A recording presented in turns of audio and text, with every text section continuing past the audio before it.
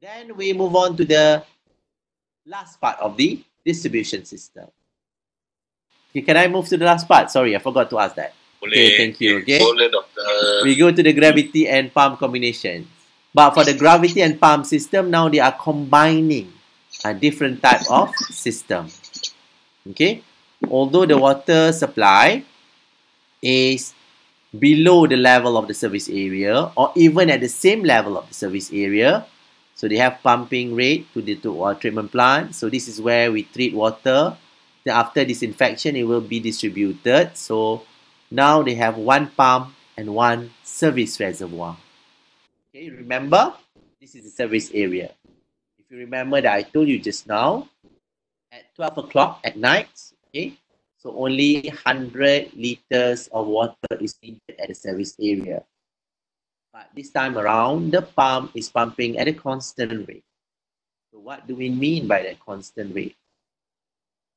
Let me do some calculation in my head.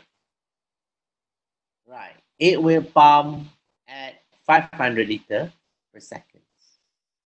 Okay. The pump will pump at 500 liters per second. So at 12 o'clock at night, since the service area needs only 100 liters per second, that means the water from this pump will go 100 liters to this area, and another 400 liters will be saved at the service reservoir. Okay? At the service reservoir. Let's say during peak hours. Okay? Let's say at 6 o'clock in the morning, or even 8 o'clock, 7 o'clock in the morning. Okay? So the service area needed 900 liters per second.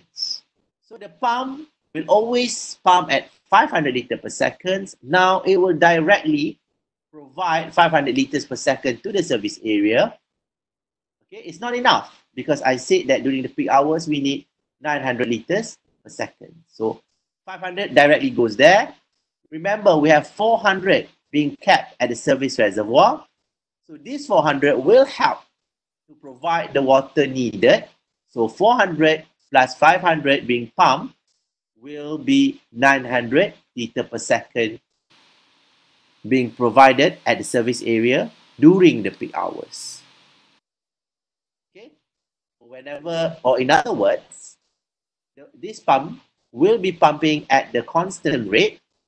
So if the service area need little water, so that little water will be sent to the service area, and the others will be kept in the service reservoir. So if the service area need more water compared to the pumping rate, so the service reservoir will help, okay, to supply the water needed at the service area. Is that clear? Yeah, clear. Thanks. Okay, thank you very much. So since pumping rate is constant, so the possibility for it to break down easily is very little. Okay, not like in the previous example where the pump keep changing their pumping rate. But this time, it will be constant throughout the system. So this one is better. Gravity and pump combination system. Okay, so we don't necessarily have, or not very many area lucky to have a gravity system whereby they don't need pump. The water flows naturally due to gravity. So most probably, most of us are having direct pump system, but in order for us to improve the direct pump system is by combining the gravity and the pumps. Okay? The gravity part is being provided by the storage reservoir, and the pump system is being provided by the pump, or is pumped directly from the water treatment plant.